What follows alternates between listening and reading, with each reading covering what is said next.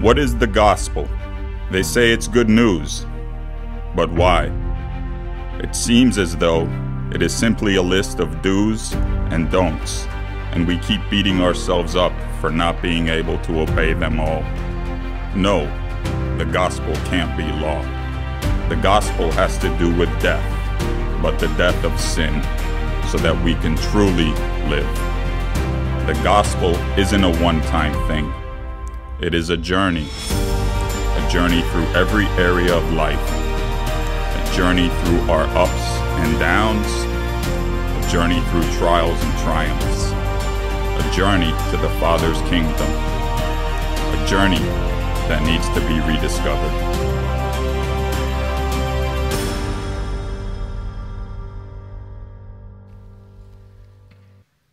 Father God in heaven,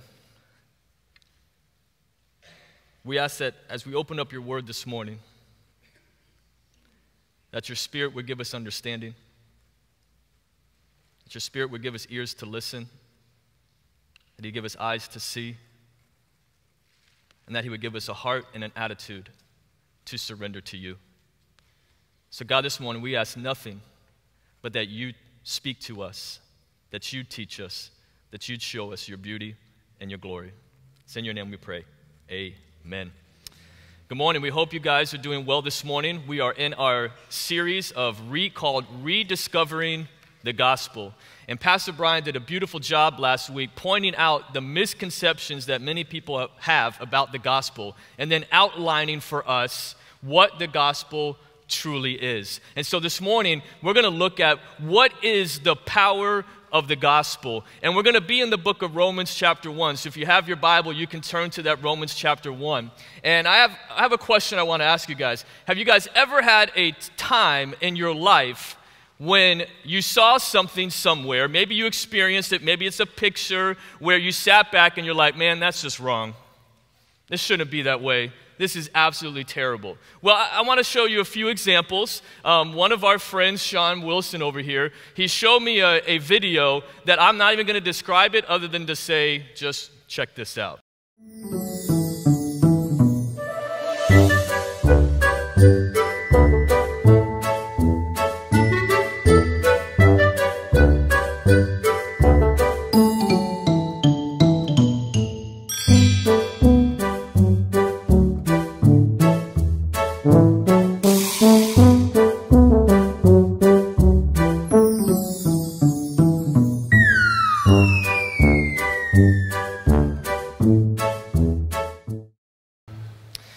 Now, okay, that video, that's a horrible idea, all right? Sean sent that to us. He showed me that because we have a cat, and he's really fat. He truly is a fat cat, this little big orange fur ball. And I've never sat back, ever, and said, you know what, I wish that I could lick my cat. Like, he licks me, I wish I could do that in return. That's a wrong, horrible idea. Or, I want to show you something else, okay? How about this sign? I want you to, let me know when you get it. Let me know when you get it. It's a boy with princess stuff. Okay, something happened. Something is drastically wrong. Or what about this? Me and Big Mike were driving a few months ago, and we're in Miami. This only happens in Miami, folks. Okay, Port Boulevard to the left. No left turn. What exactly do I do? The light's about to change green soon. I don't know what to do. Do I go left? Do I get pulled over? The sign is wrong, folks. I'm telling you, that's why there's accidents in Miami. Or what about this next one? Now, there's a few things wrong with that. Number one, how did it end up in the pool? Number two, how do you get it out? And three, what do you do with it once you get it out? Like, what's the plan here? So when you see that situation, it's wrong, this is bad, it's gone very terrible right now. But here's what I want to say. Those things, there's a lot of things we could look at and say, man, that's wrong. Those things are wrong. And those are minor consequences. But then there are other things in the world that are serious. And when we see these things and when we witness them, when we experience them, we sit back and we say, something is wrong. There are things in the world that are drastically and horribly, terribly wrong. For example, I have a picture here of Syrian children that are caught in the civil war in Syria. Innocent lives are being killed. We sit back and we say, something is wrong with our world. You look at what's going on with ISIS and all the atrocities that they are committing, and you sit back, something is wrong with our world. Something that is supposed to be right is causing so much damage and so much pain and so much hurt. We look at our own country, United States of America, and racial tensions are getting terribly high. Our country is going from bad to worst fast. And we sit back and we can see that something is wrong. Personally, we can look at our lives and see that there are things that are wrong in our life, whether it's people that we know suffering from addictions, whether it's the death of a loved one, whether it's disease and sickness that is wreaking havoc in our own personal lives. Maybe it's financial struggles. Maybe it's depression. Maybe it's murders that are happening to families. And we sit back and we say, something is desperately wrong with this world. What things should be is not the way that they are. There is pain and suffering all over. And here's what happens. When that suffering enters our life, how many of us have found the place where we sit back and we go, God, where is your justice? God, if you're good and you're here, why are you doing nothing? Are you going to do anything about all this wrong that is in this world? And we sit back and we wait, wondering, what is God going to do about all the wrong in this world? Tomorrow we're going to look at the answer to these questions, and we're going to give the biblical answer. The answer is yes, God is good. Yes, God is here. And yes, He has and will do something to put the world to rights. And this morning we're going to examine that. In today's text, in Romans chapter 1, verses 16 and 17 will be where we are this morning. Before we dive in, I want to just give you I want to preface it with this. I want you to put your seatbelts on because we're going to fly through some scriptures here. I want you to be ready to turn your Bible. Just don't turn too fast. Your pages might catch on fire, okay? We're going to go through these verses, and I want to give you we're going to back up a little bit to give you a big picture of what God has done to right the wrongs in the world since the problems have arisen. And so this morning we're going to dive in, and then we're going to step back. Are you with me? All right, here's what it says in Romans chapter 1, verse 16. It says, "For I am not ashamed of the gospel, for it is the power of God for salvation to everyone who believes, to the Jew first and also to the Greek. For in it, the gospel, the righteousness of God is revealed from faith for faith, as it is written, the righteous shall live by faith." So I have two questions that we're going to ask today. The first one is this: what is the gospel?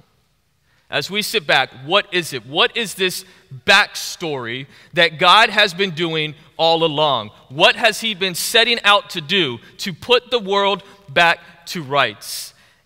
To get that picture, I want you to jump up to Romans chapter 1, the very first few verses. Because the Apostle Paul, in the beginning of this letter, gives us what the gospel is. He says this: Paul, a servant of Christ Jesus, called to be an apostle, set apart for the gospel of God, which He promised beforehand through His prophets in the Holy Scriptures, concerning His Son, who was descended from David according to the flesh, and was declared to be the Son of God in power, according to the Spirit of holiness by His resurrection from the dead, Jesus Christ our Lord, through whom we have received grace and apostleship, to bring about the obedience of faith for the sake of His name among all the nations, including you who are called to belong to Jesus Christ. First thing Paul says that we need to understand is that this gospel is God's gospel. Amen? This is not something that Paul says he came up with. It's not something that Paul created because he sat back and said, Jesus is a good man. He did many good things. He was a great teacher. Therefore, let me create a religion for him. That's not what it is. He sits back and says, this is God's gospel that was given to us since the beginning. In verses 2 through 4, you can see that it's set apart for the gospel of God, which he promised beforehand through his prophets in the holy what? Scriptures. Now, is Paul reading the New Testament? Trick question. No. His scriptures were the Old Testament. So when he's reading the Old Testament, he's saying this gospel is what God has been saying from the beginning.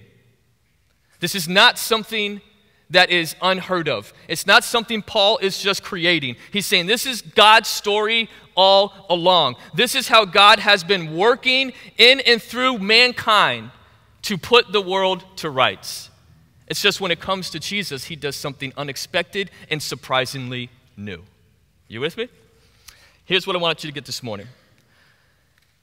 Verse 16, at the end of it, says this: salvation to everyone who believes, to the Jew first, and also to the Greek. I want you to catch what Paul is doing here. He uses these two words, Jew first and the Greek. And what is Paul saying here? Paul's saying is that God has been working in the lives of all of mankind. God is not bringing his salvation just to the Jews. God is not bringing his salvation just to the Gentiles and the Greeks. God has been working in mankind to bring salvation to the world, to the nations, to everyone, no matter where you come from. Salvation is available to you. You see, we have to understand that the Apostle Paul was a Jew. Not only was he a Jew, he was a Pharisee. Not only was he a Pharisee, but he was a Pharisee of one of the strictest sects in the Pharisee world. His sect believed that they had every right, if people were not obeying God's law, that they would force them, even using violence. Paul called himself a zealot, and zealots believed that they could bring God's people into submission using a knife. This is the Apostle Paul. And in Jewish world, this is how they thought of the world. There were Jews and non-Jews. That's how the Jewish people thought about the world. You were Jew or a non-Jew. The Greeks thought of the world as Greek and then the barbarians. Greeks and the non-Greeks. And what Paul does here is he says, look, salvation is offered to Jews and Greeks, Jews and Gentiles, which means all of mankind. And we could sit back and we might say, where does Paul get this idea from? Does God just pull this mankind, does Paul pull mankind out of thin air and just create this idea? It's not where he gets it from. He gets it from scriptures. I want you to turn in your Bible to Genesis chapter 5. You see, the Apostle Paul has read scripture, and under the illumination of the Holy Spirit, he reads these scriptures, and God brings these things to mind and gives him a new understanding of what God has been doing all along. And so when he's reading and he sits back and he goes through and he sees these things in scriptures, God brings it to mind for him to say, look, salvation is for all of mankind, and here's where it is. In Genesis chapter 5, verse 1 and 2, this is what it says. This is the book of the generations of Adam. When God created man, he made him in the likeness of God. Male and female, he created them, and he blessed them and named them man when they were created. The next thing in your notes, I put it this way. I put, the gospel is the story of mankind. It is the story of mankind. In the English translation, it's not easy to see, but in the Hebrew language, it is so clear to see where Paul gets mankind from. Because it says, he created male and female, he created them, blessed them, and named them man. In our English translations, it says man. But the Hebrew word for man is Adam. And what Adam means is mankind. So catch this. Paul is reading the scriptures, seeing that God created them male and female, and then he named them mankind, Adam.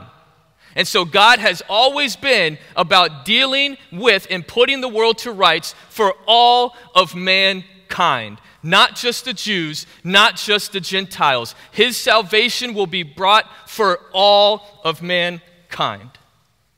But something has happened with this world. In Genesis 1, verse 28, God tells Adam and Eve, be fruitful and multiply. Fill the earth, subdue it, have dominion over the fish, have dominion over the birds, rule over everything that is living on the earth.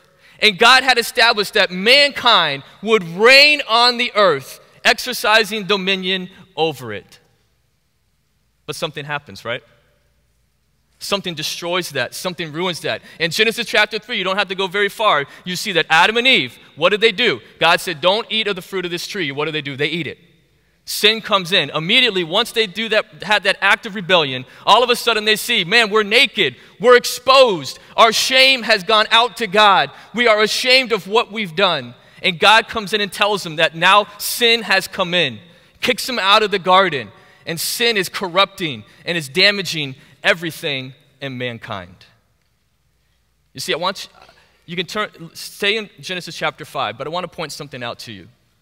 Because God wanted mankind to rule, to have fellowship with him.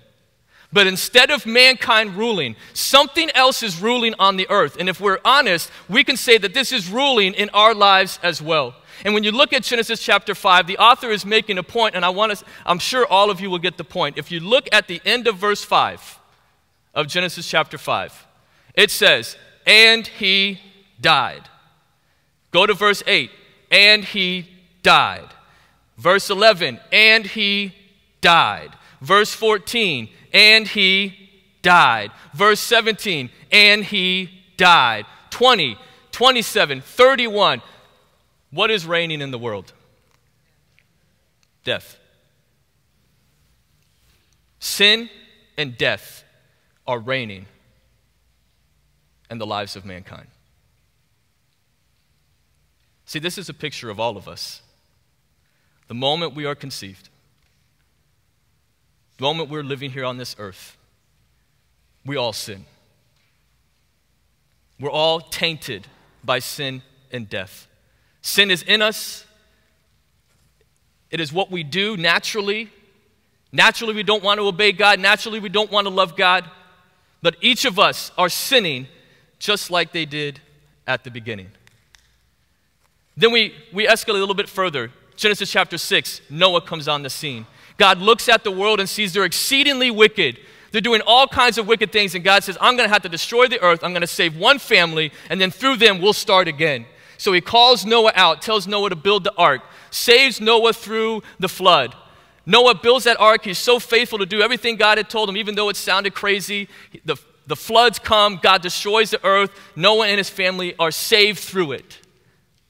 Then you look in Genesis chapter 9, I believe. Noah gets out of the boat. He offers a sacrifice to God, praises him, builds an altar to him. And then it's in Genesis 9 where he comes out and he creates a farm, plants a vineyard. And then it says this, then he goes and gets drunk at night, and his nakedness was exposed. See, mankind has done nothing but sin and death. Sin and death. A couple chapters later, you see all of mankind. They come together. There was one language. They're all working together. And they said, hey, we're going to build this really huge tower. We're going to show how powerful and mighty we are. We're going to reach where God is. And so we're building this tower, and God sees their wickedness and has to say, look what they're doing. They're coming together. They're going to be unstoppable if I don't do something. So he knocks the tower down, changes all the languages, and scatters them across the earth. You see, from the garden, it's gone from bad to worse. Mankind is doing what mankind does, living for their sinful desires. Mankind is lost. Mankind is in spiritual bondage to sin and death. There's so much wrong happening in the world, and mankind is headed towards destruction. So is there hope? Is there a way to make it right? Is there a way, will God ever put the world to rights? And church, we can easily see in our own personal lives how sin has reigned in our life. If we're honest, we can see how many times we've gone out and done what we've wanted to do and broken God's law because sin and death is reigning in our life. There might be someone here this morning who maybe they don't believe in God and might even be saying, there is so much injustice in my life. Where is God and why isn't he doing anything about it? Let's see, scriptures tell us that God has and is doing something about it and will do something to fully complete it. You see, in the midst of mankind's pain and suffering from the sting of sin and death, the story of mankind becomes, here's the next thing you note, it's God's story. It's God's story. See, I want you to catch this beautiful truth as we move on.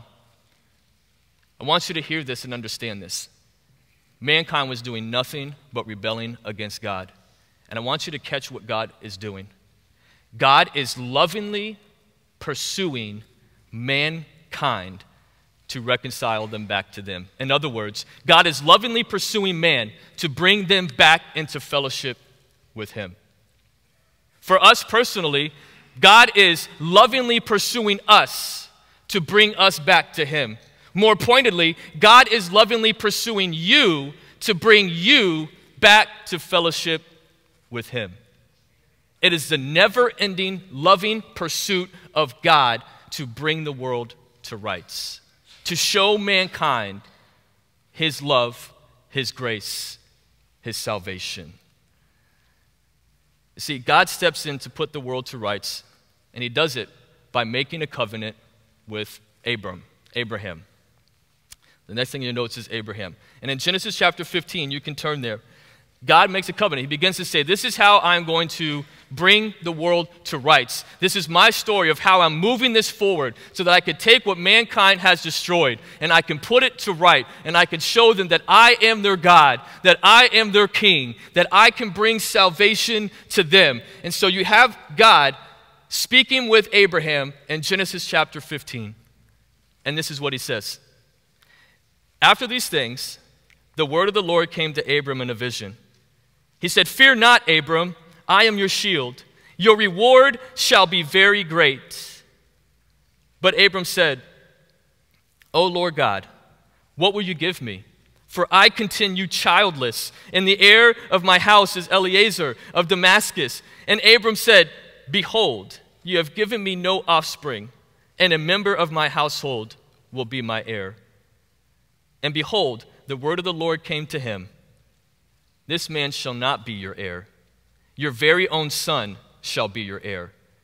And he brought Abram outside and said, look towards heaven and number the stars if you are able to number them.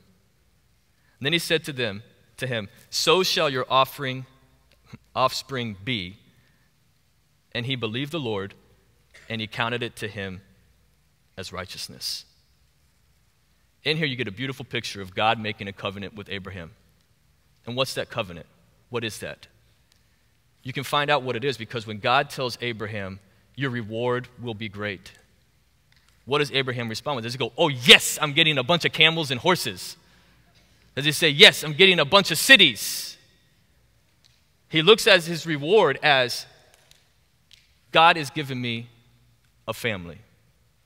So you can look back later, you can look at Genesis chapter 12 where God said through Abraham, he would be a blessing to all the nations, that he would be the father of all the nations of God's people. So here the covenant with Abraham is this, that Abraham, you will be the father of all the nations. It will be as many as the stars in the sky. Through you, my covenant with you, I'm going to bring salvation to all of mankind through my covenant with you. It says when God gave Abraham that promise and made that covenant, Abraham placed his faith in God's faithfulness to bring that about. And God says, and the scriptures say that he counted it to him as righteousness. Abraham believed that God would do what he promised to do. And so starting with Abraham, God says, this is what I'm doing. I'm doing this new thing. I'm going to redeem mankind through you, Abraham. Here's a couple little interesting things to note. Abraham was not a Jew. He was a Gentile. Well, how do I know that? Because Abraham gave birth to Isaac. Isaac gave birth to Jacob. And in Genesis chapter 35, God told Jacob and renamed him Israel. So even from the beginning of Genesis, God is pointing out that this gospel is not just for Jews. This gospel is available to all mankind. And you see this theme going out over and over again. God has always lovingly pursued mankind. He has always gone after them. And he chose Israel to be his special people, not to say that Israel is going to be the end of all, where I'm just going to save Israel and that's it. He chose Israel to be the vehicle that he would bring salvation to the world. When you look at the scriptures, you see, Israel, you will be a light to the nations. I will bless you so that you will bless others. So catch this. God loves and pursues each of us in this room this morning. But not only that, he is lovingly pursuing everybody in the entire world. That when the gospel of Jesus Christ is preached, its effects are on all of mankind, no matter where people are from. Then it moves forward. There's a quote, I love this quote, I came across it by one New Testament scholar. He says this: God's covenant with Abraham was always intended as the means by which the Creator God would rescue the whole world from evil, corruption, and death. And his covenant begins with Abraham. And then God's covenant with Abraham culminates in his covenant with, here's the next thing in your notes, David. God makes a covenant with King David. It says this in 2 Samuel. If you want to turn to 2 Samuel, you can turn there. If not, it'll be on the screens for you.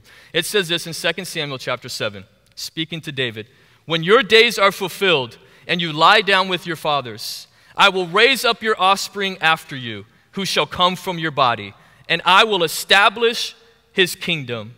He shall build a house for my name, and I will establish the throne of his kingdom forever.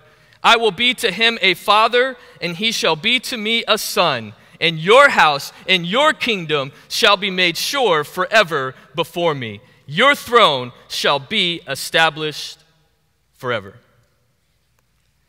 God fulfilled his covenant to Abraham and gave him a son. And through the line of Abraham, you can look at Matthew chapter 1 to figure out how David comes from the line of Abraham. You can look it up on your own time. But David comes from Abraham's family. And God makes a covenant with King David. He tells him that someone will come who will reign on his throne forever. That God is telling David, David's kingdom will never go away. This person would rule for all time. And so the question becomes, when was this person coming? When would he arrive on the scene? How will we know? What are the things that would tell us that this is the one who is to come? See, here's where we find ourselves at the end of the Old Testament. You find Israel did not have that person on their throne. Yeah, they might have been back in Palestine, but they were living under the empire of Persia. They were not experiencing the blessing that God had promised to them. The Jews were beginning to think that God is not fulfilling. God is not faithful. God is not doing what he said he was going to do. And many became hopeless. Had God forgotten about Israel? Had God forgotten about his promise? Has God given up on mankind? Because here's why. From the Old Testament to the New, it had been 400 years. And they began to think that God had given up on them. Church, can I get personal for a minute? There are many of us that we come to that same line of thinking. We see the wrong that we are suffering. We see the injustice that we have. And we see that God has not put our world to rights. We see that God has not stepped in. And what do? We blame God and say, God, you're doing nothing. You're allowing me to suffer and you're sitting up there doing nothing. And then we run to the world for solutions. We run to the things of the world to satisfy. We run to the things of the world to give us what we're not getting from God.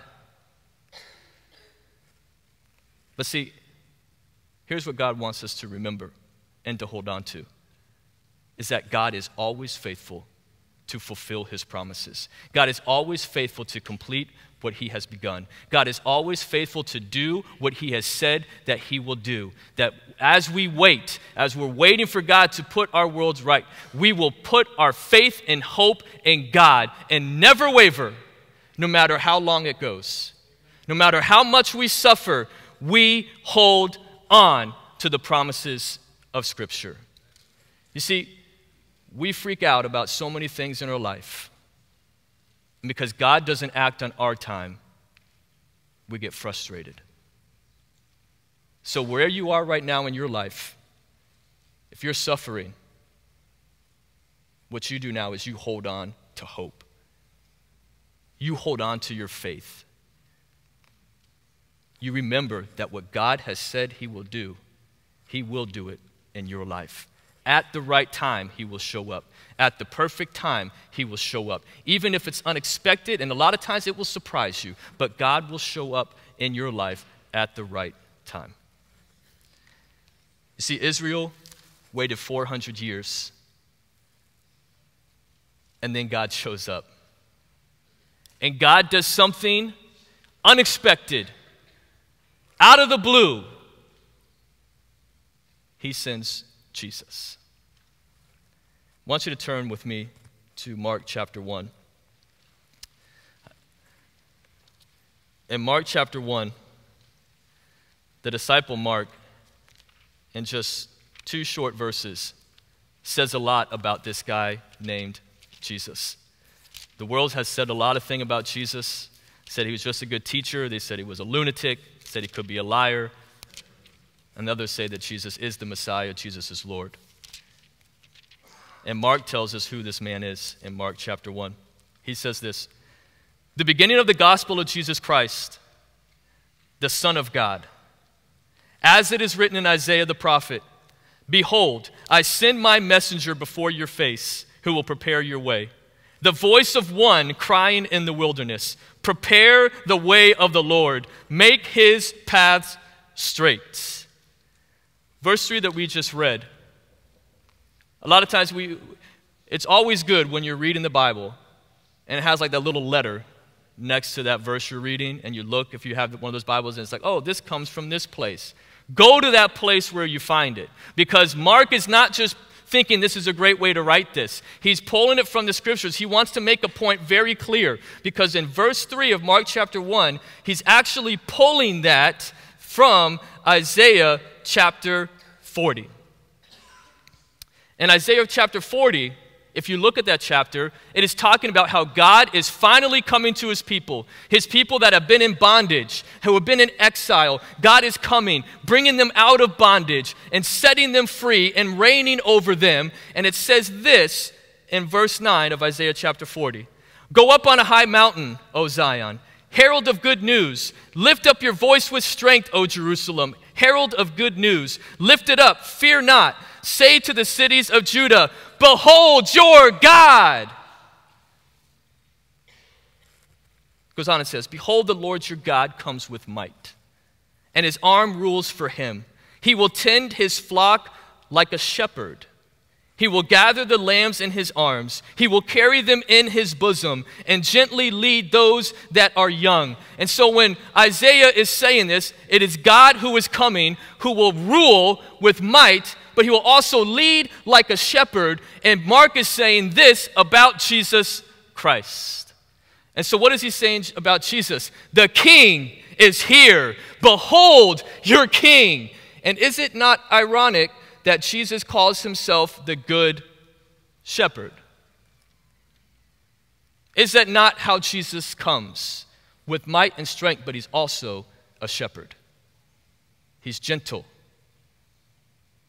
You see, Mark is wanting us to understand that Jesus, the King, God has shown up. The King has arrived to bring God's people out of exile so that he will reign over them. And verse 2 of Mark chapter 1. Again, Mark is quoting from Scriptures. This comes from Malachi chapter 3, verse 1. This is what it says in Malachi. Behold, I send my messenger, and he will prepare the way before me. And the Lord whom you seek will suddenly come to his temple. And the messenger of the covenant in whom you delight, behold, he is coming, says the Lord of hosts. Jesus is the Lord. He is the King who has come to reign. There is one Lord in this earth, and that is Jesus Christ. This is what Mark is getting at. See, here's what I want you to catch. Jesus was sent to be the true Israel. Israel could never be obedient to the law. We as people can never be obedient to the law all on our own. Israel failed over and over again. So God sent Jesus, the Messiah, to be the true Israel who would be obedient even to the point of death. He is the true Son of God, and through his death and resurrection from the dead through the Spirit, salvation would be offered to all of mankind. The King is here. See, through Jesus, mankind would see that God, the creator of the universe, had sent Jesus as the Messiah to rule as king and bring mankind out of bondage to sin and death. God is putting the world to rights through King Jesus. This is precisely the backstory that the Apostle Paul has in mind when he mentions the gospel of God in Romans chapter 1. He has seen how God has worked throughout the scriptures and how he will remain faithful to fulfill everything he has said that he would do. So the second question we have today as we wrap it up is this: how is it the gospel the power of God? How is it the power of God? Romans 1:16 says again, "For I am not ashamed of the gospel, for it is the power of God for salvation to everyone who believes, to the Jew first, and also to the Greek." You see, Paul says that he is not ashamed of this gospel as he describes it in Romans chapter 1, verse 3 through 4. He's not ashamed to preach it. He's not ashamed to declare it, because Jesus is the King.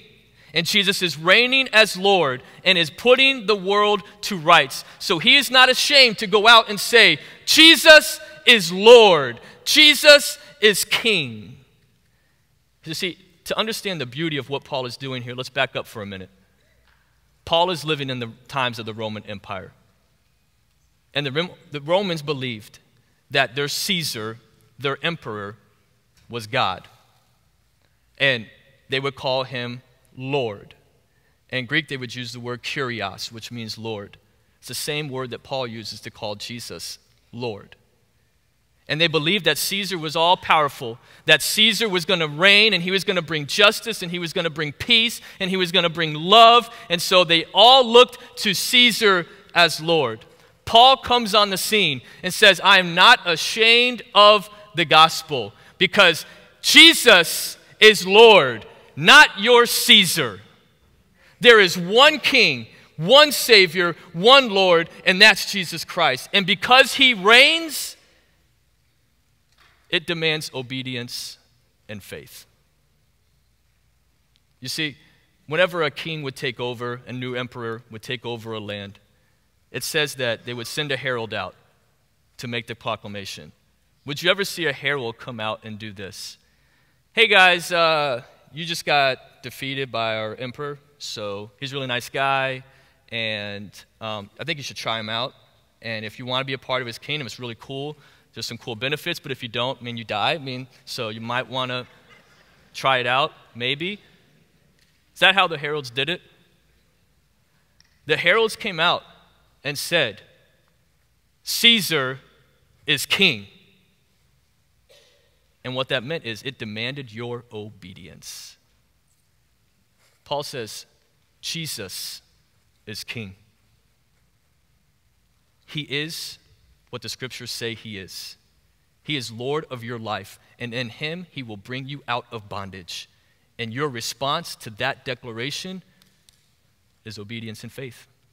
It's faith in believing in what God has done through Jesus Christ. You see, Paul is saying this to Caesar. And what a slap in the face to hear somebody preaching, Jesus is king, not you, Caesar. There's one God, one King.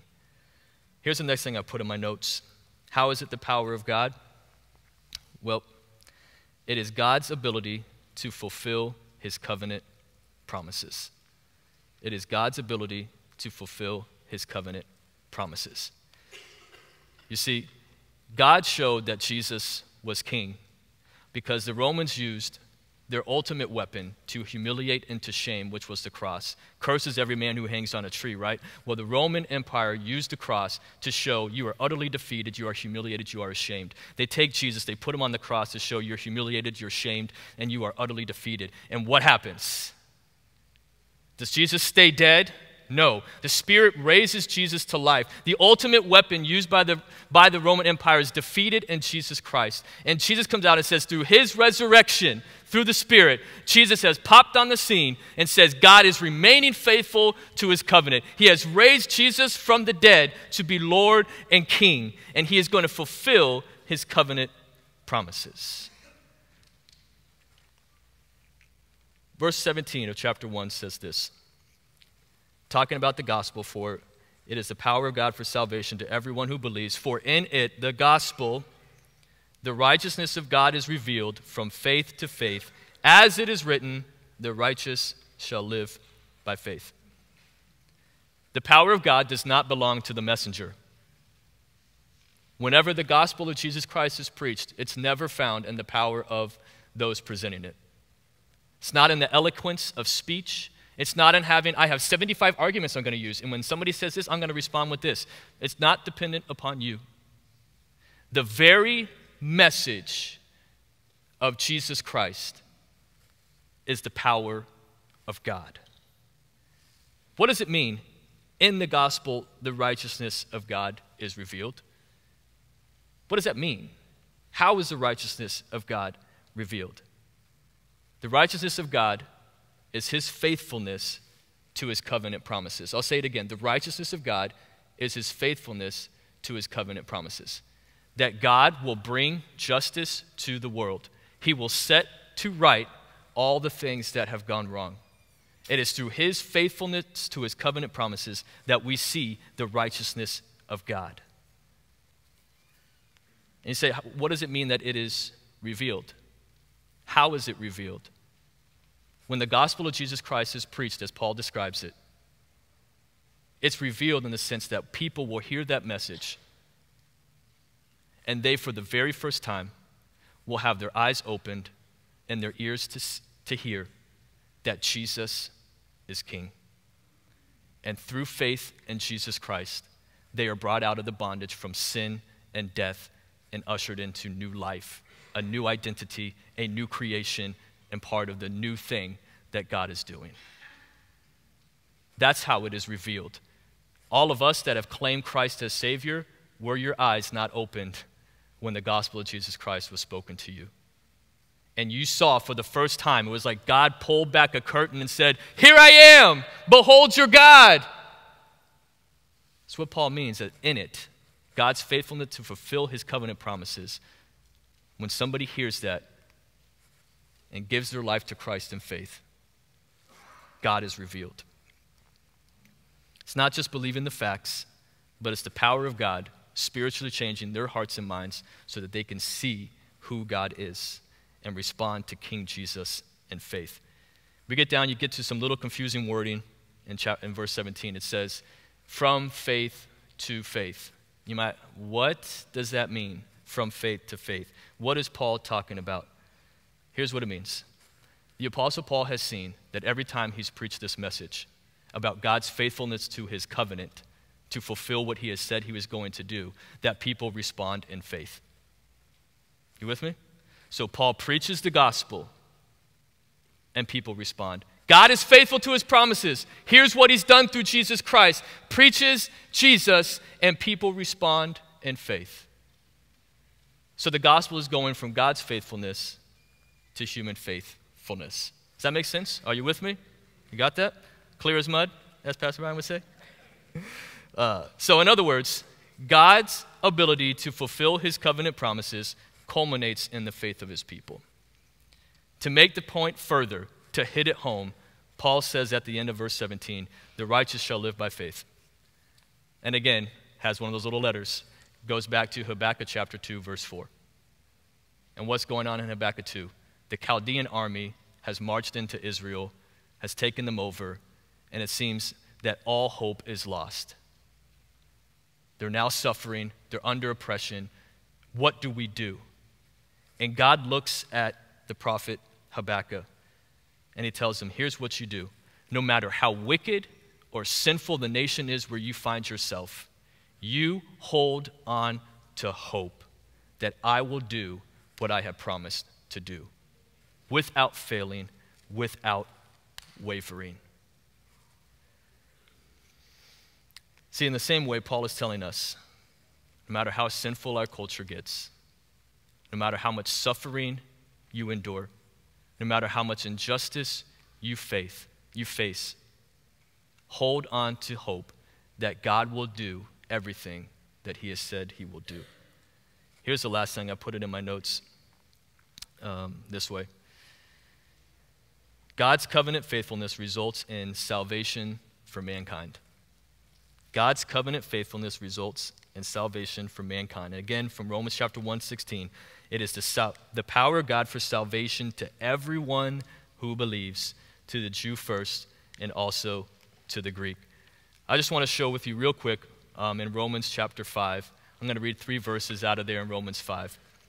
And it describes beautifully what God has done from the beginning through now through Jesus Christ. It says, therefore, just as sin came into the world through one man, and death through sin, and so death spread to all men because all sinned.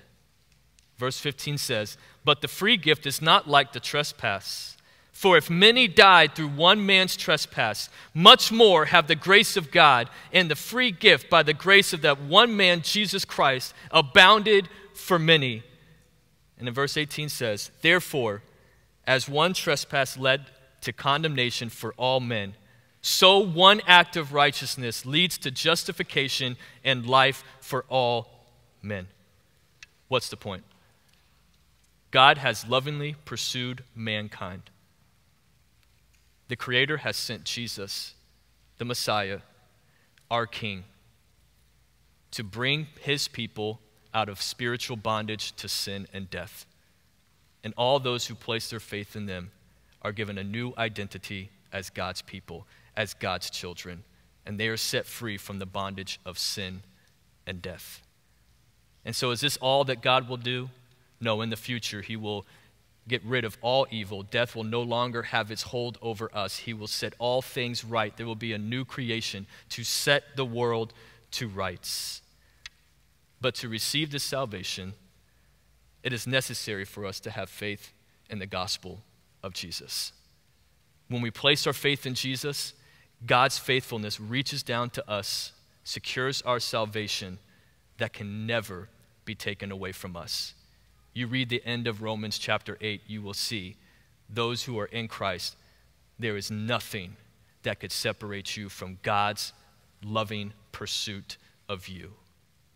You are his forever. There's a quote by Tom Wright I want to share with you. He says this is how God has put the world to rights, declares the gospel message about Jesus, and this is how God will put you right as well. You see, the story of the scriptures is a story of each of us personally. And we can look at the story of Israel and say, how dare they, how shame them. But really, this is our story. Because each of us have sinned like Israel had sinned. There's not one of us in this room that could sit back and say, I've done nothing wrong, I've obeyed everything, I am a good person. Scriptures show the opposite of that. Apart from God, we are evil, wicked sinners trapped in sin and bondage. See, and here's the truth Paul wants you to hear this morning. God, in Jesus, God has fulfilled his covenant promises. Jesus is the King of the earth, and because he is King, it demands your obedience and faith. And I'll close with a few words. The president is not the king. Your family is not king. Your career is not king of your life. Your boss is not king, even though he or she might think so. Your lusts, your addictions are not king. And ultimately, yourself is not king.